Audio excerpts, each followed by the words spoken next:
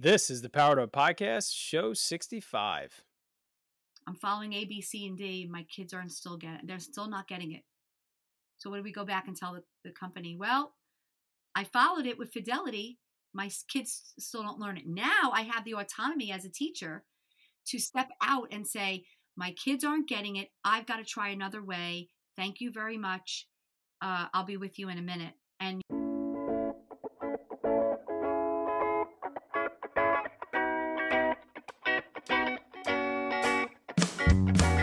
Welcome to a real-world education with insight and advice from teachers in the game, where current and former educators reveal what truly sets apart the great teachers and what it takes to make a positive impact on students. Whether you're in pre-service learning, new to the game, or a seasoned veteran, this is the show for you.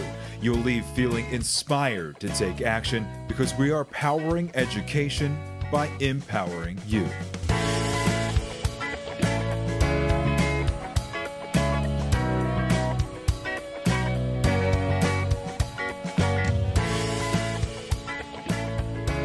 What's going on, everyone? This is Ken Ehrman, host of the Powered Up Podcast, and I am here with my co-host, Mr. Matt, the full box of crayons Rogers. Matt, how are we doing tonight? You know, Ken, we are doing super well.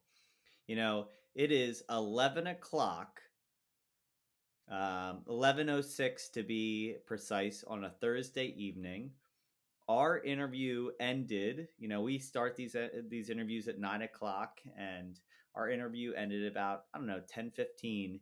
And we had such a good conversation that we spent 40 plus minutes talking about it and just like status of education. It just brought up all the greatest things. So my, oh my, like I'm doing great. How are you?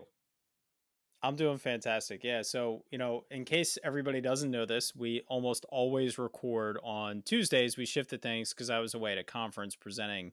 So that's why we're on a Thursday, but we're Tuesdays at 9 p.m. And honestly, we went with 9 p.m. because that's after my kids go to sleep. So I can still help with bedtime. Matt can walk his dogs 28 miles so they can still bark during our recordings. But it works out sometimes as well with our West Coast or our Central Time Zone guests. It's not as late for them. But I am typically in bed for a while at this point, except on podcast nights, because we get guests like we had tonight with JoAnn Nocera, who just get us jacked up, jazzed up. And even if we did our intro 5 minutes after we finished with her and signed off of here, there's no way I'd be going to sleep because this was an awesome interview. I will usually meet with our guests on Sunday just to make sure technology is not an issue, talk to them for a couple minutes. And I texted Matt right away and said, we're going to have an awesome guest tonight. And she did not disappoint. Absolutely. And I think, one of the things that we heard was a, personal account and real world connections. I think we've been really fortunate, Ken, in a lot of our conversations to talk to educators that actually get education and actually get the state of education right now, and really give permission to, as educators, do what we feel is the best for kids. And JoAnn just kind of nailed that on the head. There are some stories and kind of the expansion of ideas that I know for us, what we spend all our time saying is like, yeah, her ideology matches our ideology. It is, exactly what we believe in, and just some really great nuggets of information that just align so well with what education should be. Yeah, I 100% agree. I've been saying it a lot lately on here, and just when I've been talking to people about, hosting a podcast, or I am blown away at the amount of guests that we've been able to talk to now for a little bit over a year. I mean, this is show 65. I would estimate we've had about probably 55 guests. I think we've done about 10 shows on our own, somewhere around there where we didn't have one. And they have just all been so awesome from so many different states. We've hit every time zone. I would estimate we're probably nearing in on 35 different states that we've interviewed people from. So just a lot of different geographic perspectives, economic perspectives in the schools that they teach in, that they lead in. We've had keynote speakers, we've had authors, and JoAnn, like you said, very practical. She clearly was a great educator. She clearly still gets it as a administrator now, but she had some of the best stories we've had. Like, just she was just bursting with excitement talking about these stories from her classroom from, potentially up to 20 years ago. And so it was just really cool. I really loved her stories. I really loved her connections to letting the kids be creative, letting them draw, letting them think outside the box. She really gave us simple, practical ways to do it. And that was, I think, what I appreciated the most was the simplicity in her creativity versus the, trying to make things just so incredibly complicated to try to pull out that creativity. I just So think go the ahead. one thing that I want to add is, and we'll hear it early on in this episode, is she's another guest who didn't start in education. And I think I always leave those episodes reminding myself how lucky we are as educators naturally. And so if you were in another career beforehand, like, there's a different drive or hunger or appreciation for being in the classroom that we as, full career educators need to listen to and recognize.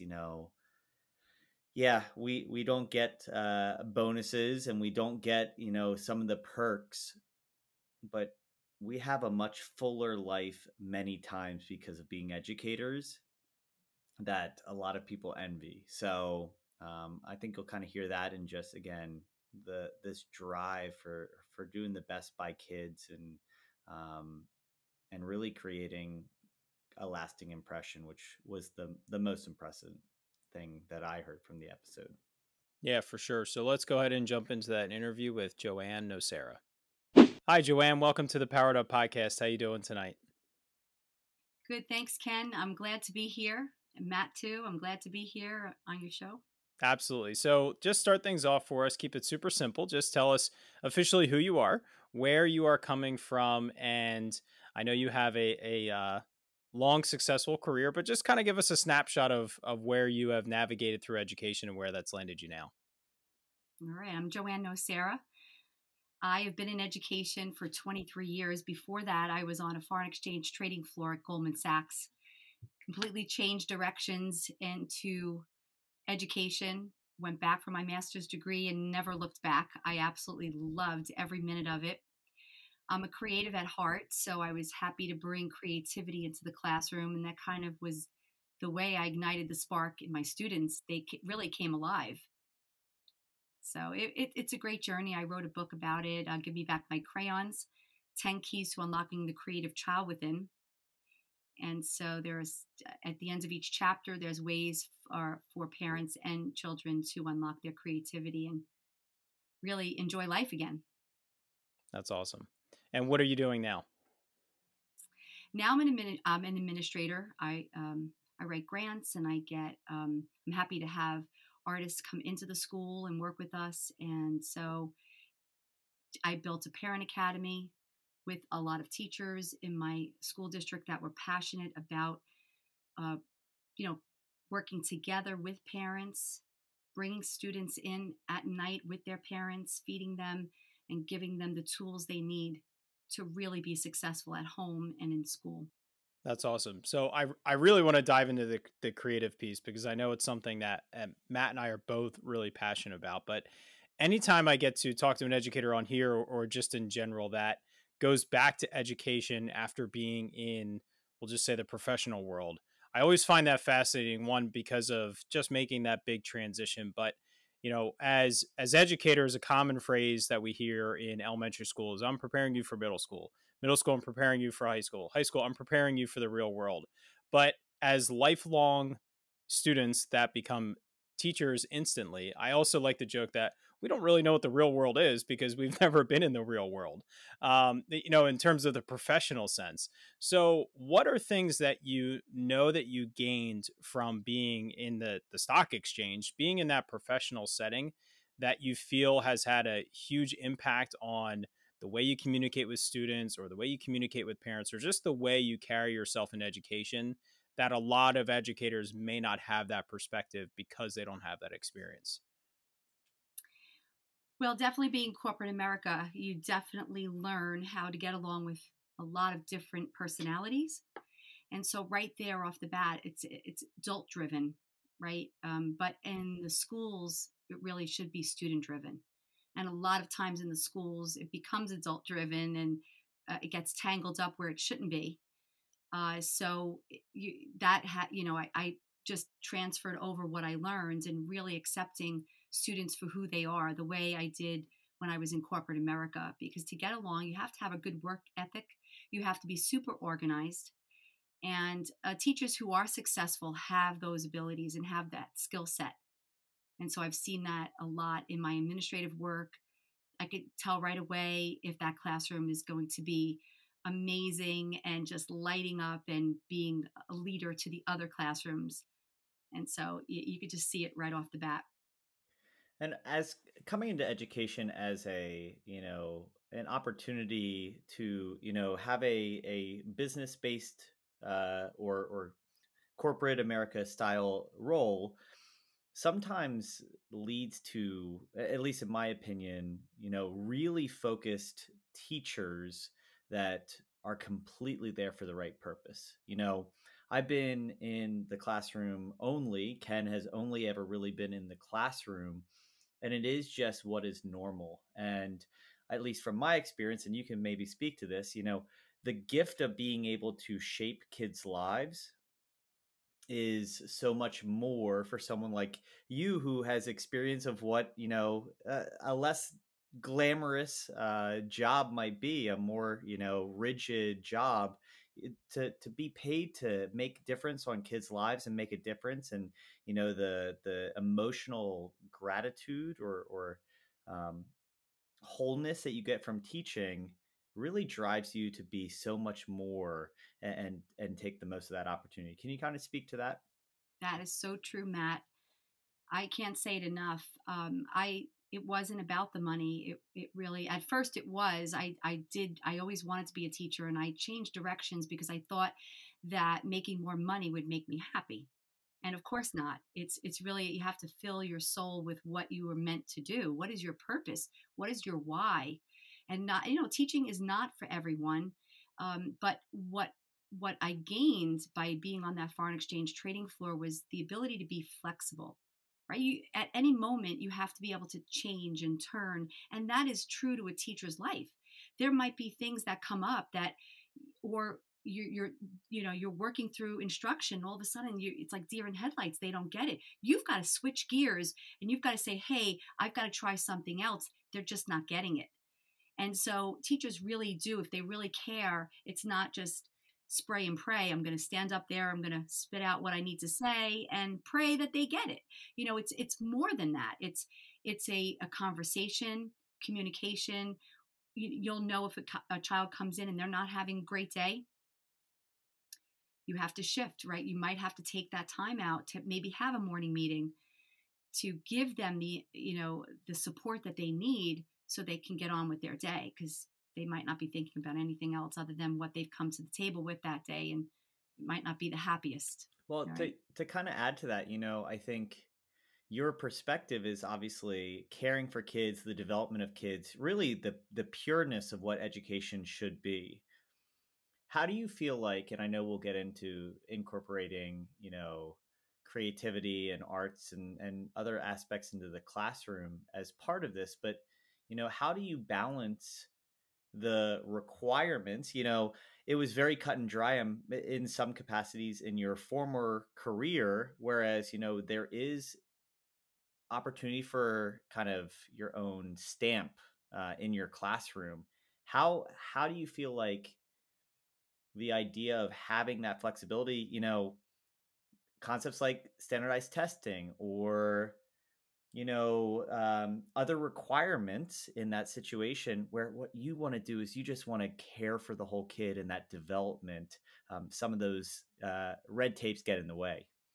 Yeah, no, I listen, I don't mind standardized testing. I just don't think it should be the center point at which everything drives towards that. And that's where we get lost and we forget about that there's an art of teaching. So, when you think about data and everybody's like, "Ooh, data's a bad word." It really just informs where you need to take the class next. um, I don't want to look at just generalized data information and say, oh, well, as a whole, like, for example, the principal and I discussed in his school that, kids were struggling in the mathematical area, the domain of geometry, for example. Okay. So, what are you going to drill and kill geometry with worksheets? And they weren't getting it. They were not getting it. So, we create a lunch and learn program where basically you use the data, you get to the bottom of it, and you say, okay, is it vocabulary? What is it? Well, what does a ray or a perpendicular line mean to you? What if we moved our bodies to form a right angle?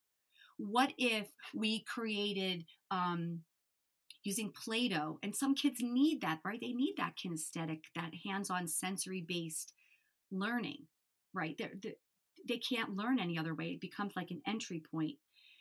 So you might have to do that. Well, these kids showed up, they gave up their recess, they didn't mind. The parents were like, what's going on? My kid loves learning again. What are you doing? Well, we're just meeting them where they're at, meaning I've got to survey you, and that's where the spark comes. I've got to survey you and make sure that I know how your brain unlocks information. Because if I don't, then I can speak till the cows come home. It's not going to stick. So how do we make the learning stick and make the love of learning come out? Really, that spark. So that's the first thing. But I know there's a lot of paperwork and there's a lot of, um, standardized testing and getting ready for testing and all of that. But really, they could still do that, whether they're on a computer or they're bubbling in on paper. If they've got the concept in their mind and it's stuck with them, it doesn't matter what platform they use to assess. They're going to get it. They're going to understand it. They're going to remember it. And that's what you want. There's no like magical, oh, if we do so many worksheets per day, or if we're online doing so many hours digitally, that it's going to increase their ability. Their ability to learn is based on how they take in the information and they remember it.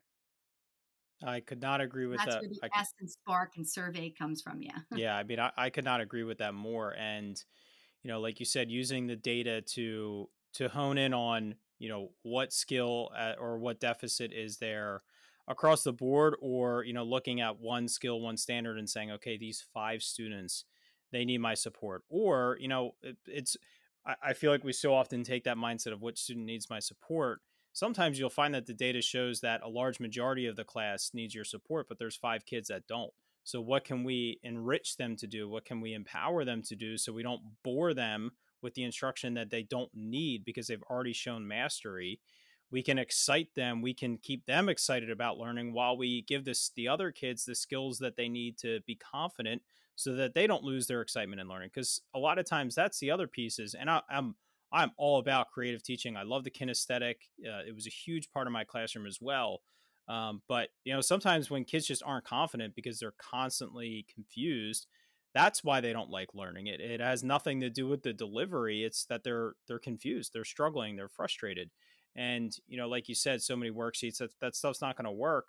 But you can still use those online programs that do kind of give you that benchmark assessment of kids after you've, like you said, unlocked the keys to allow the information to go in through the Play-Doh, through the kinesthetic pieces. All of those are so important so that they can then showcase their understanding to it. So And a lot of kids respond to mapping, like graphic organizers, things where you can hide something and reveal it, like foldables, flip books, whatever. It really does get into their heads.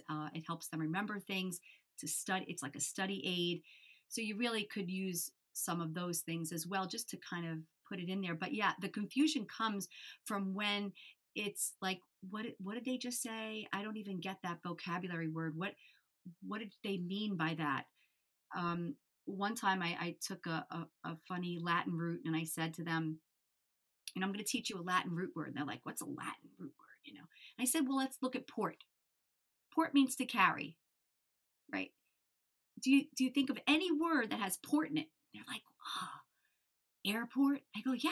What do they carry? Oh, they carry people, right?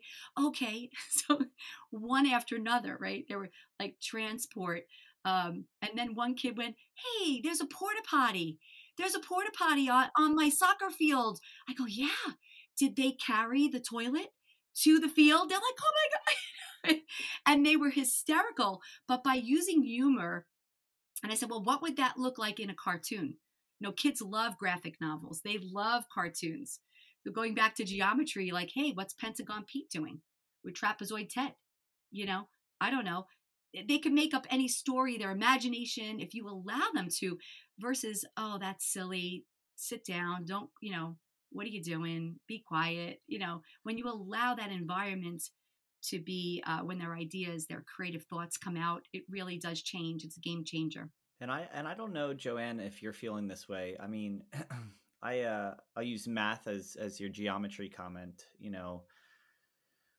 Sitting with a kid that is struggling with a concept. We're doing fractions right now, and spending legitimately 2 minutes to take what you taught as a whole group lesson and revisit it as really focused instruction, and watching those light bulbs go off is just the most addicting thing about teaching. And I think through, as we get transition out of hopefully COVID completely, I think we would all love that. I think there's an element of we can find that more appropriate to take those time and have small groups that, watching a video that you recorded over and over again has a purpose for many of your kids, but not all of them. That those are those features that you're talking about, that just the unlocking the potential. And, we talk about behavior and discipline, and the two major causes are frustration, that one's well known, and boredom, also well known. So when you kind of use that data as a resource and you take it as that leverage point and use it to, I'm not going to create drilled down lessons that target, this one shape in geometry is the one.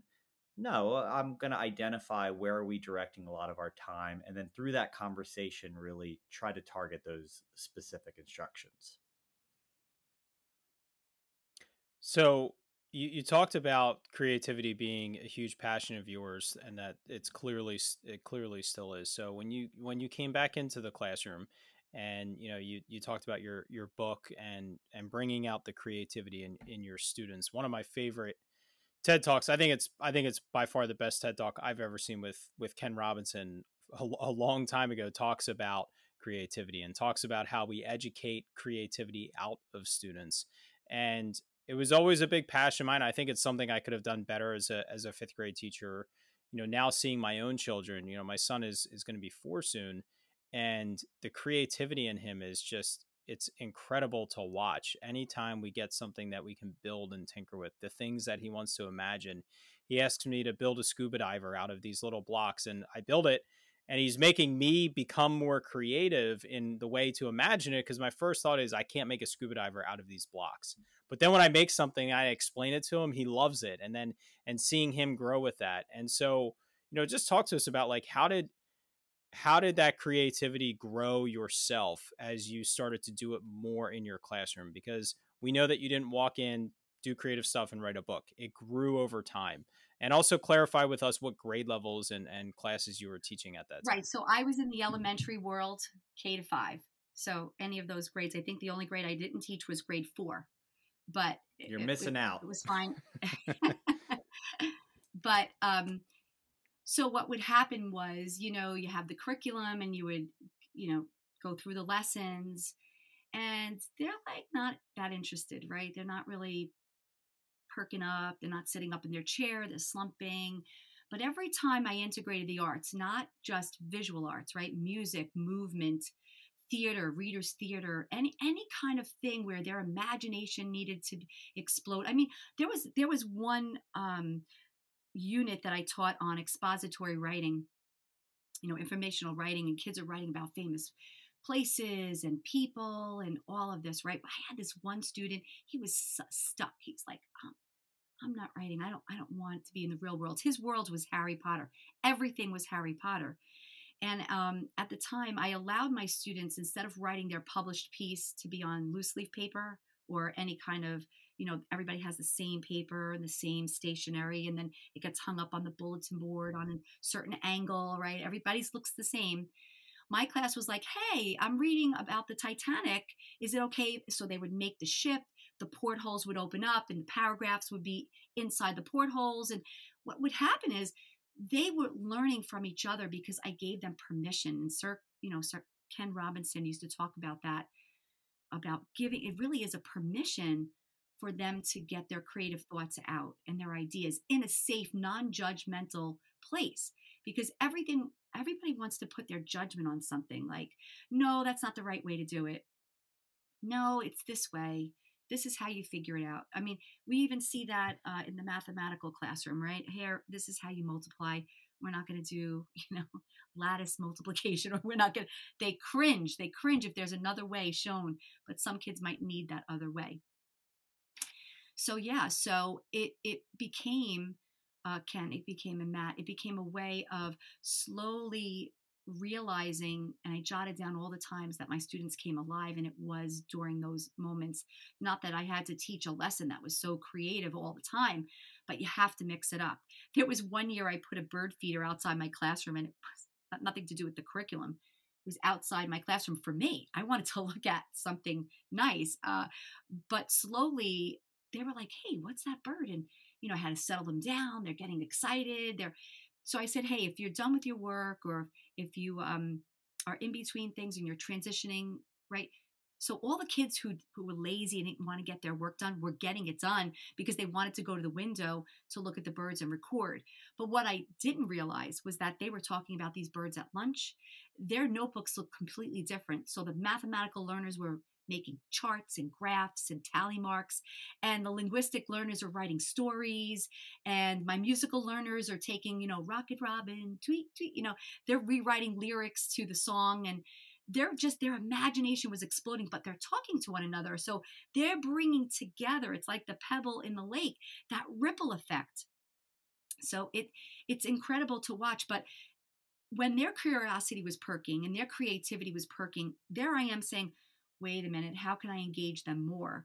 So we connected to Cornell's ornithology lab, and we tracked the migration of the birds on the East Coast, because we're in New Jersey. And so they were so happy to do that. They were like, wow, they really want to hear from us and what that was. So my field trip that year, I called Sam the Birdman. There's actually a guy called Sam the Birdman in our local, he's in the local Monmouth County Parks department.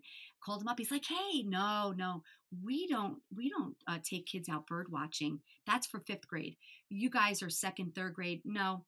I said, come on, Sam, they really know their birds. He's like, listen, bring them in for a slideshow and a presentation.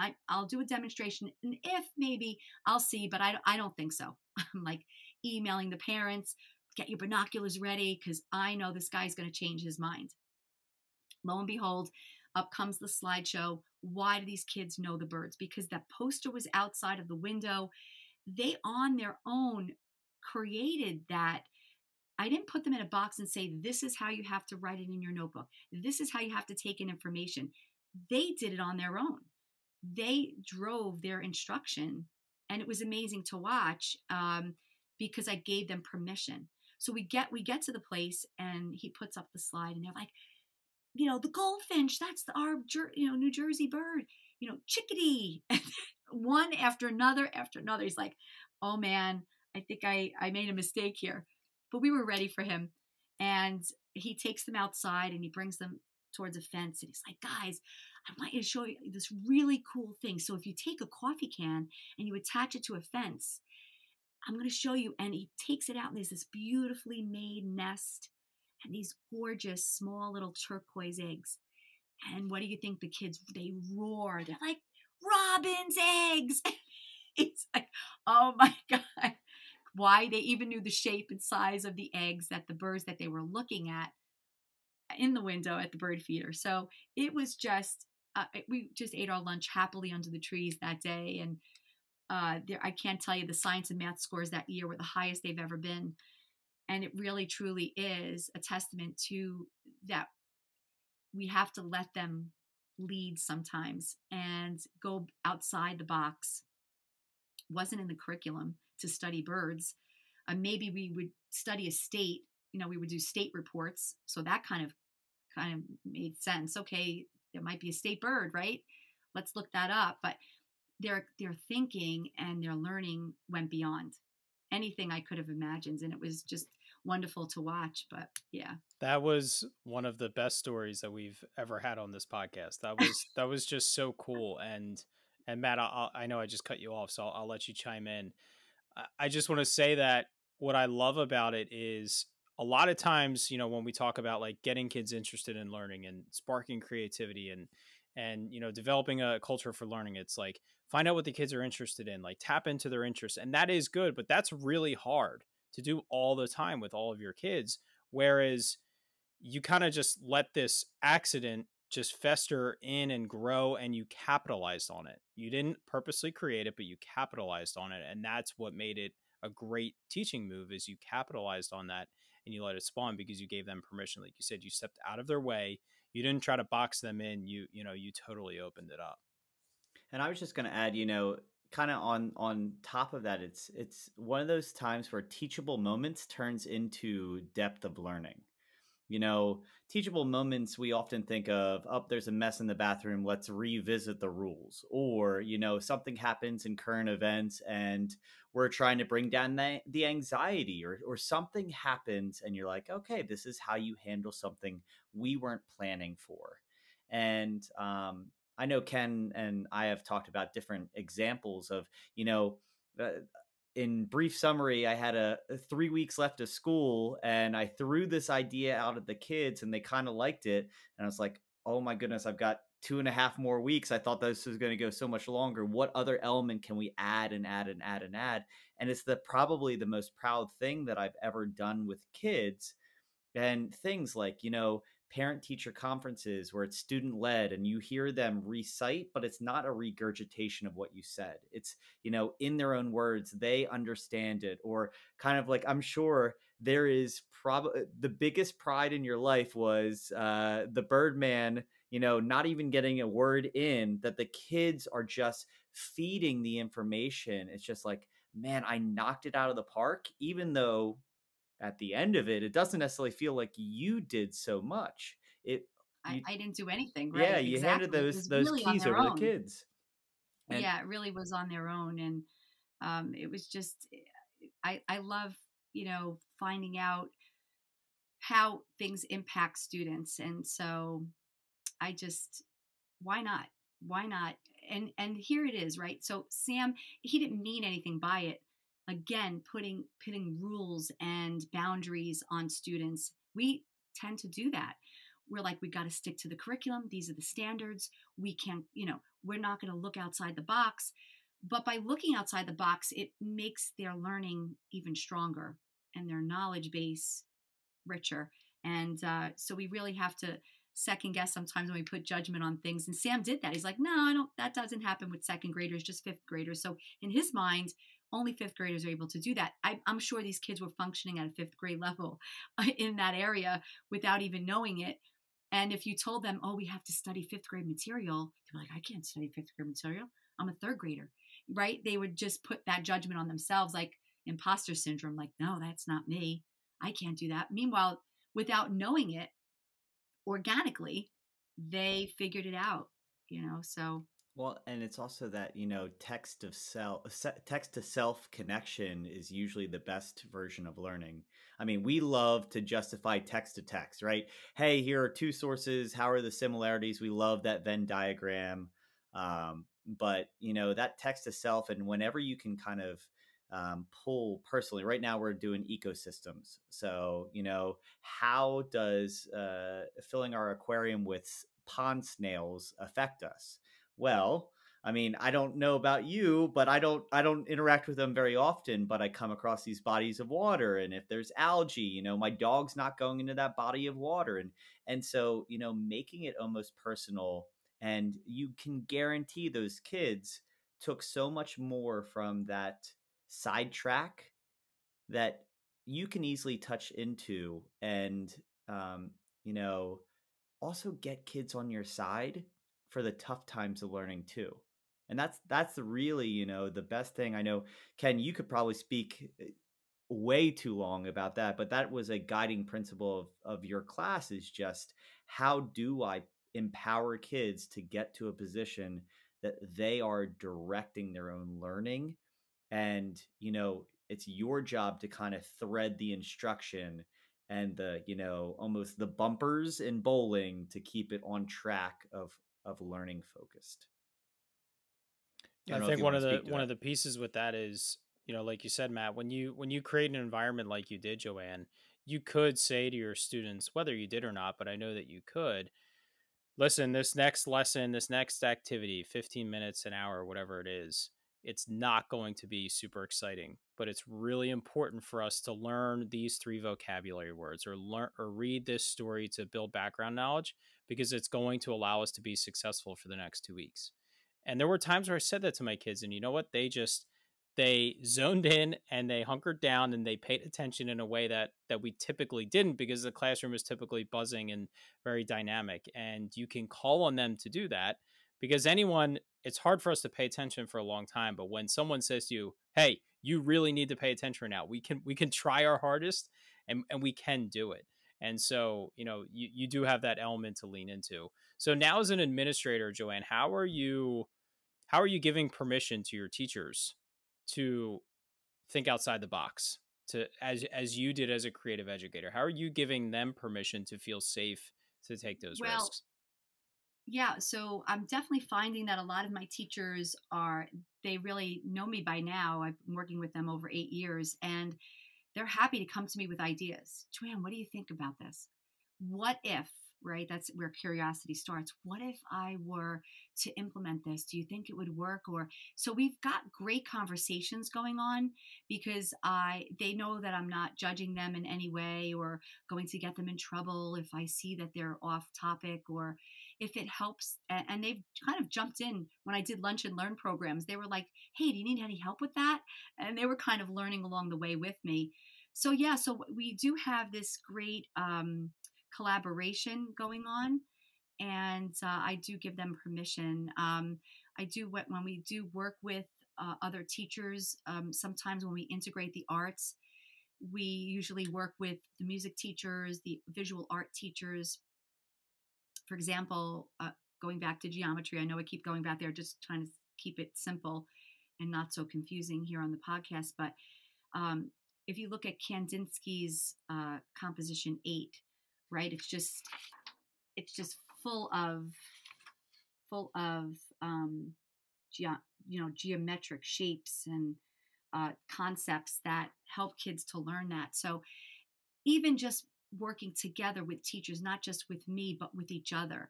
And then we always have a book club every year where we dive into different modes of learning. And I know Teach Like a Pirate was a big hit, and so that kind of led us into talking about conversations around how could we get the light back in our students who they've just gone dim. They don't want to learn, they're exhausted, they're frustrated. What could we do to help them? Can I just ask, and this might be from your teacher or administrative side, I don't know if you would identify yourself as artistic, whether it's visually or musically or those type features, but, one of the biggest things as teachers is we are fearful to step out of our comfort zone and really give up control and to consider things that we don't think that we would be good at. I would feel comfortable getting up and doing a dance, but to ask me to sing, absolutely not type scenario. So how do you kind of guide students, or I guess teachers or students, that don't feel like they have the same talent as maybe their peers, but to still create comfort in, you know, trying new things, Yeah, considering other options? so perfection is really the issue here, right? So we're looking at Pinterest, Google, social media, everything has to be perfect. right? So you're not going to sing because someone told you along the way you're not good at singing, or someone told you along the way, what is that? What did you just draw? And so, but what happens is we put those limiting beliefs on ourselves, right? No one else is, to a child, they're not looking at your drawing on the board as, all you have to say is, hey guys, I might not be Picasso, but I'm going to show you the wing structure of a bat or whatever it is. And I'm going to try my best. So when they see you stepping out to do something that you're not comfortable doing or that you're not an expert in, that's going to give them the courage to step into something new, something that they might not be able to try. Where sometimes I've heard teachers say, I was in a kindergarten classroom. Don't cringe. All right. You ready? I'm in a kindergarten classroom doing an observation, and they're brainstorming on the letter B, and she's got this chart, and the kids are raising their hands, and this one kid yells out bat, and she's like, great, bat. She's like baseball. He's like, no, the bat that hangs upside down. She goes to turn around and write the word and draw a picture. She's like, I don't really know how to draw a bat. Could you think of another word? Whoa. It was like, wait, time out. One, you just modeled for that child fear, or I'm not courageous enough. They hold you on the pedestal. So you just let them know that I'm not going to try something new. And you've just given them a negative thought. I can't do it. You better help me. Now, they're just trying to process the sound B. And they came up with bat. Go with it. Yeah. Draw the bat. Say, listen, I know I can't draw a bat, but I'm going to do my best. Isn't that silly? Look at these wings. Here's the fact. Do whatever you have to do. But that modeling just sent them like, I don't want to do that. I'm too scared. I can't. Or even now that the child might even feel that they picked the wrong word. Yeah. How are they going to know? Now they have to think about, I have to think of a word that my teacher can draw. Right. Like, not a word that helps me to understand the sounds and the phonemic awareness, but I have to think. I got to help them out. It's not even funny. I'm laughing, but it was not even funny. I had a big talk. I was so upset. I said, I'm sorry, but we have to undo what you just did. We have to come up with another scenario where you show them and model for them that it is okay to take chances and risks and be okay with not drawing perfectly. That perfection's got to go. So if we're casting judgment early on, or we're letting kids know that we're judging them early on, they're not going to take any risks. They're going to be fearful. Listen, they're already fearful of, what are my friends going to think of me? See, because if I talk up in a meeting, or if I talk up in the classroom, or I ask a question, I might sound silly. I might sound like I don't know what I'm talking about. Now what? No, we've got to create that environment that they're free to release that, to say, I'm okay with that, or I'm not okay with that. Can you help me? What is it that I'm not getting? And they don't feel like everybody's going to laugh. Oh.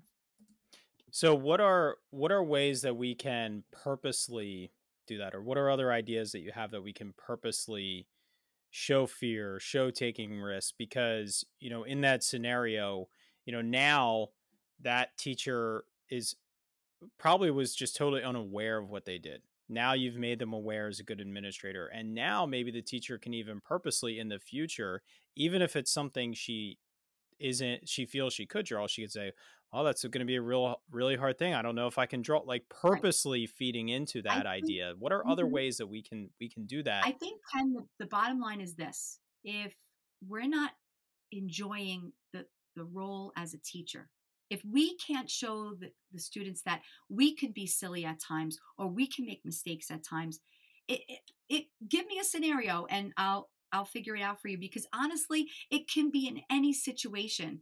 When Matt's saying, I don't want to sing, I'm not comfortable. Guess what? By singing, they're saying, wow, he's giving it a try. I'm going to try that.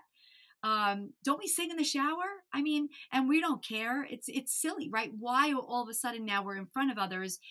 We're not expected to be, a famous person on the radio that's not, and singing and getting a number one hit. That's not what it's about.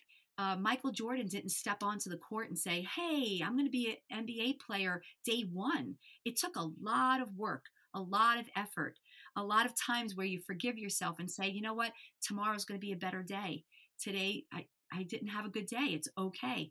Tomorrow we get to have clean the slate, get to have a new day." We're just getting so serious in the world, and the seriousness isn't going to help the kids, you know, reach, success and increase their knowledge. They're going to be more afraid than ever. They're not going to be who they were meant to be, their authentic self.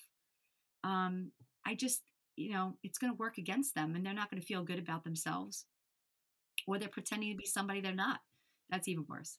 Yeah, absolutely. And I think, we're seeing kind of the unique kind of almost shy characteristics of a lot of kids. And so something like bringing out the creativity and boosting confidence and, rewarding opportunity and out of the box thinking is honestly necessary, not just a good teaching tactic, right? It is something that is growing as just a need to support kids. And the best thing for that to happen is to model it. So I think what you're saying is just something that needs to be echoed over and over again, because it's an area that, again, we're doing this from behind screens and behind microphones, but we obviously try to keep it as authentic as possible on this podcast and have real questions and real conversation, but it's still not the same thing as in person and, reading facial expressions or how you're sitting in those type of situations that really contribute to that grand scheme. So, remember this show, Who Wants to Be a Millionaire, or yeah, that whole thing, phone a friend. Okay. So picture, like, you just take something relevant in kids' lives. I mean, that was back then, but take something relevant that they're watching and implement it. So if they're not sure, or if they've gotten the wrong answer, they're raising their hands and like, yeah, that's not it. Do you want to phone a friend? Do you want you want to come and sit in the hot seat? Right? Because why not? Why can't you do that? It's not like you're going to teach less information to them.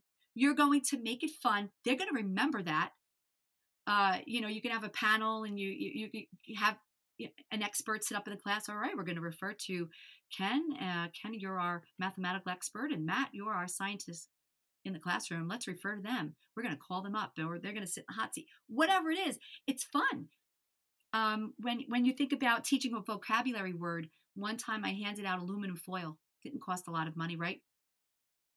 I'm like, here's the thing. I want you to show me the word freedom in this aluminum foil. And they're like, what do you mean? And they just couldn't imagine it. And I said, all right, here's one piece of aluminum foil. Could I peel it off in straight lines? Can I curve it? Can I twist it? And all of a sudden they started to understand that they could break apart. They could move it, bend it, make it stand. So and then you've got the stem coming in, right? You've got all of those challenges happening, and then they can reveal it. Now you do you don't even make them talk. They sit there, and then when they're done, you put it on a table and have them walk around the table, because every single person's structure is going to be different. You say, okay, what are you thinking about? What could you tell me? We don't know whose is who. So what could you say? Give me one thing that you notice, one thing it reminds you of. And so they start to think about other people's work. And wow, I wonder if that is, I have a wondering question. Does that mean, is that the flag? Is that a wounded warrior? What is that? And then their thinking expands. Do you see what I'm saying? So it becomes, they don't have to memorize. Freedom is, Yeah. No, I totally get that. We're just going to write down the definition. We're going to write it over, put it on an index card, and just memorize it. Some kids don't memorize that way. They actually learn from each other better than us standing up there and just spilling things out. So I love group work. I love kids that come together to create newspaper articles, to create pieces of writing. Um, Yeah, for sure. So, what advice would you give to a teacher that, they want to start to be more creative? They see the holes in what they're doing, and they see that they're not doing this enough, but they're very intimidated to get started. They don't, to kind of quote the book you mentioned earlier with Teach Like a Pirate, he talks in there about people that think they're not creative when everybody is creative. They're just not asking the right questions. So, what is your advice to just help them have one successful lesson or one successful moment to build that momentum and keep that momentum moving forward? okay, so when we think about the different learners out there, most kids are visual learners, right? They understand icons. They could tell without even knowing that's Google. They know it's Google, right? They just see, everything is so visual. And so I would start with the visual first. And I mean, we have search engines, right? So again, if you're in geometry, let's go back to geometry.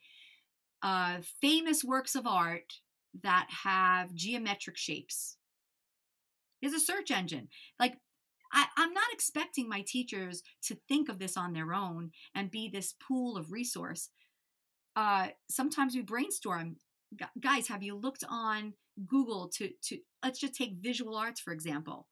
And they could start there if they can implement one thing that connects to the curriculum somehow. And it's out there. People are like, no way does famous works of art connect to geometry, or yeah, it's out there. And visual art is a good way to begin. I love when kids experiment with things. Also, we talked about the kinesthetic learners, right? For them to get their hands on something like the modeling clay, the Play-Doh, perpendicular. What does perpendicular look like?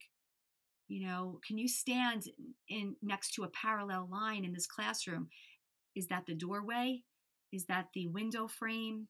Are you perpendicular to it, or are you, um, movement?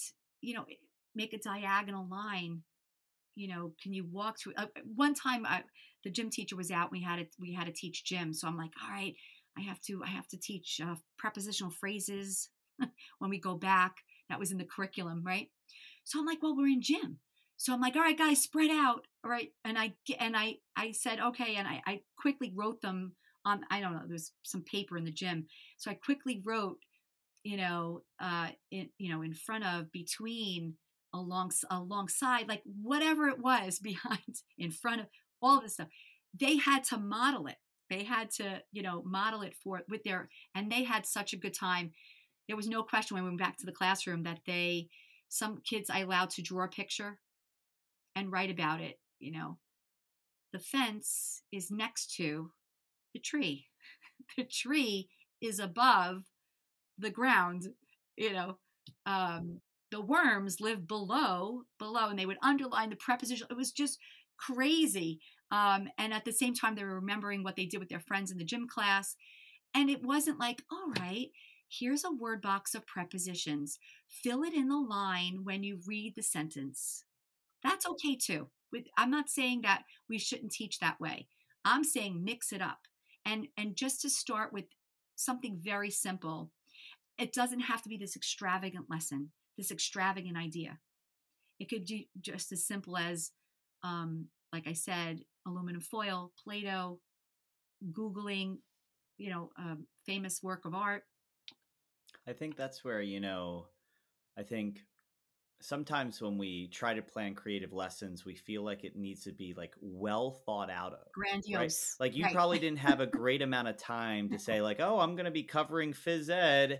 And what I was sitting down to look at was how I was going to teach prepositional phrases. Okay, well, how are we going to merge those together? And that's where, some of that great thinking and maybe the signs of you working in the business world where it was like maybe a little bit higher pressure made a big difference. I want to just kind of add something or kind of another question to this. But, I just finished up a PD day recently where we have a brand new curriculum in both our math and ELA curricular areas. And we spent a portion of the time mapping out where we would expect to be by the end of the school year. And initially, I was thrilled to be like, oh, I'm going to be further than I expected to be. And then 3, 4, or 5 days into that calendar, and I wasn't keeping up with the time frame that I was expecting, guilt starts setting in, pressure starts setting in, frustration, what have you. Me being frustrated at kids, hey, you're not doing this nearly fast enough for me. What would you say, and what is your conversation instead of towards kids? What is your conversation towards, your admin, even if you are a teacher in this position, to say, like, I want to take time to dive deeper into instruction, because I think generalization is a really important thing. Like what you're saying here is, acting out these shapes allows me to generalize that word instead of just knowing the dictionary definition. And how do you have that conversation, especially as a new teacher, to say, I know that tapping into kinesthetic learning or visual learning or auditory learning in a variety of different ways is going to touch more of my kids deeper, but my scope and sequence tells me I need to be at this point by this point. So, That happens a lot, Matt. Yeah. That happens a lot. So working with curriculum for the past 8 years, especially when you have a new program, that happens all the time. And you don't get the pacing down until teachers work with it 2 to 3 years, or maybe I should say 3 to 5, when you start to see results of teachers getting comfortable with the new curriculum in order to teach it the way they need to. But here's the thing, right? You've got the overarching essential questions, you have the standards, you know what you have to teach, right? So if that section or that lesson has 4 to 5 worksheet pages, and that's what is considered the pacing, you still could teach whatever's in those 4 to 5 pages in another way. Just because the textbook company says, well, this is the way we want you to, it's not like you're going to teach something different. You're still going to reach the standards. It doesn't mean, well, if you filled out the 5 pages, you're more apt to learn the standard than you are if you don't, if you do something different. No, it's that at the end of the day, did you reach your objective? Did you reach what you intended those kids to learn? Did that exit slip come back and say, yup, they learned it. They know what it is, because then I could prove it. So I never have the teachers get caught up in the amount of pages that they have to cover. What is it that the kids have to learn at the end of that week? If there's 3 to 5 goals that week that they have to learn, it's okay. We could skip a page or 2, right? Because if it's repetitive, send a page home for homework. Rip it out and send it home for homework. As long as the concepts are solidified, that's the main point. And how do we know they're solidified? We've got to use that assessment. At some point, you've got to know where the kids are at in order to say, hey, I've got to push forward, or I've got to review, I've got to pull them in small group, and I've got to revisit this information because they don't know it.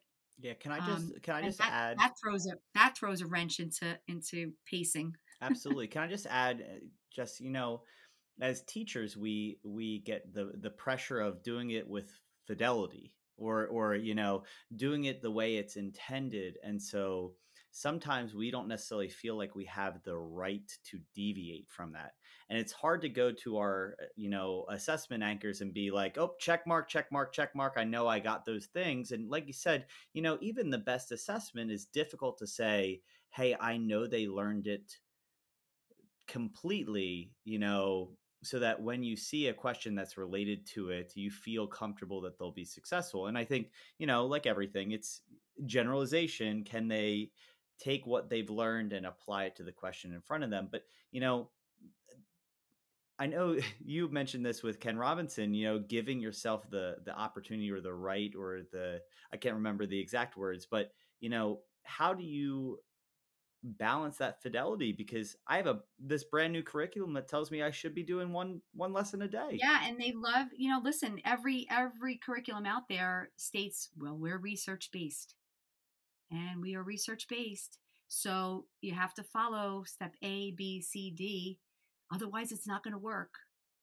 Um, I'm following A, B, C, and D. My kids aren't still getting. They're still not getting it. So what do we go back and tell the company? Well, I followed it with fidelity. My kids still don't learn it. Now I have the autonomy as a teacher to step out and say, my kids aren't getting it. I've got to try another way. Thank you very much. I'll be with you in a minute. And you have to change lanes, because right now we're staying in our lane, but you got to change lanes and say, I've got to try something new. If I try something new, let's see if they can make it stick, and then we'll go back to that. The problem is to monitor when they get off to lane and they stay there and then they don't ever go back. But that is a challenge amongst administrators. But I do allow them to go off a little bit, because if you're telling me that the students are still not getting it, and I'm following a scripted teacher guide, now what? It's standardized, and you can't avoid I it. was very anti-program as a classroom teacher, because I felt as though, with the experience I had teaching fifth grade for multiple years, and I was just confident in myself as a teacher, but at the same time, now being on a slightly different side as an instructional coach, working with administrators more, we've had new programs roll out that I think have been extremely beneficial to our elementary schools. One of the biggest pieces they say is that the push for fidelity is not permanent, but it's that if teachers don't approach the program with fidelity, they don't understand the research and the theory and the structure behind it, and then they don't get everything out of the program because they didn't do it exactly the way they should. But then there's that balance of, once you learn the program, where you make those pivots and you change lanes, like you said. But the other piece that I see too is, when teachers have been exposed to multiple programs over multiple years, they forget how to change lanes. They forget how to be creative because they just want the scripted program. And so it's a tough thing to balance. And I think it's really important to continually coach and develop our professionals to make those professional decisions to pivot and to change lanes. It's a tough topic for sure from both perspectives. So to be respectful for time, I do want to jump into our exit ticket, the same 4 questions we ask every guest every week. I know we also have the lesson lens that we do once in a while, but I know we got into the bird feeder story, which I loved. So question number 1, what is the best thing a teacher can do to make a student's school experience better? There's so many, but the first thing is to let them know that they're seen, heard, and understood. If they feel like they've been ghosted and you don't even know anything about them, they're not going to work hard for you. So I think building those relationships with your students and making them understand that you're their biggest cheerleader, you're going to do anything you can to help them learn, give them any kind of manipulative or study aid that you can think of, just to help them out. And even if they need someone to listen to, I know sometimes kids want to just say, hey, you're going to be in the lunchroom. Can I just talk to you for a minute? And so you have to give up your lunch a little bit. I know it's hard, but they're just, they're little kids. So that would be my first answer to the question. I love that. Jumping into, the best piece of advice that you've received, and it could be from a colleague, a supervisor, or even a student. Well, the best piece of advice was, don't take life so serious, because things change, life changes, situations change. And so we can't keep ourselves in we've always done it this way. I have to keep doing it that way. Be flexible enough to laugh at yourself, to even think about things in a new and different way. Be open-minded. Oh yeah, that was the best advice. Perfect. Another thing is, there are heavy, challenging times. The school year goes in waves. There are days or even weeks we struggle to get through and survive. So what's something you could say to someone listening right now that's in one of those down times to help them power up through that moment of struggle? you've got to go back to what brings them joy, honestly. Work is work, but that's not our life. There was a book written, I forgot, it was like slash, we're a teacher, but we're also other things. And we have to give value and space and respect to the other parts of ourselves. And so take care of yourself, and just nurture yourself, and do something separate from teaching. Dive into something different, and think about what brings you joy, even if it's like jumping in a puddle. I don't know, but do something fun. That's awesome. So I'm excited about this question for you. It's very easy to fall into facilitating a repetitive classroom. Out of everything that we've talked about tonight, if you have to boil it down, what separates teachers who constantly seek change, innovation, and bringing in new teaching strategies into their classrooms?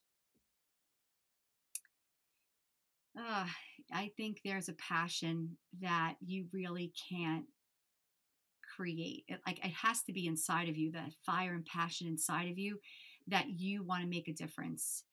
And you have to be open-minded. You have to be ready to try new things. You have to be able to forgive yourself and not feel bad, like, oh man, I was horrible today. I can't believe this went, nobody understood what I taught today. It might not all be you, but it takes a resilience. It takes a lot of strength and passion and love of learning. If you're a lifelong learner, you're going to be an excellent teacher. That's all I could say. Beautiful. I personally, I'll speak on behalf of Ken. I've enjoyed this conversation quite a bit. JoAnn, if our audience would like to connect with you and continue that conversation, what's the best way to follow along? Well, they can find me on Facebook or Instagram. It's JoAnn, JoAnn _ Nocera, Nocera. That is also the name of my website I have, JoAnnNocera.com.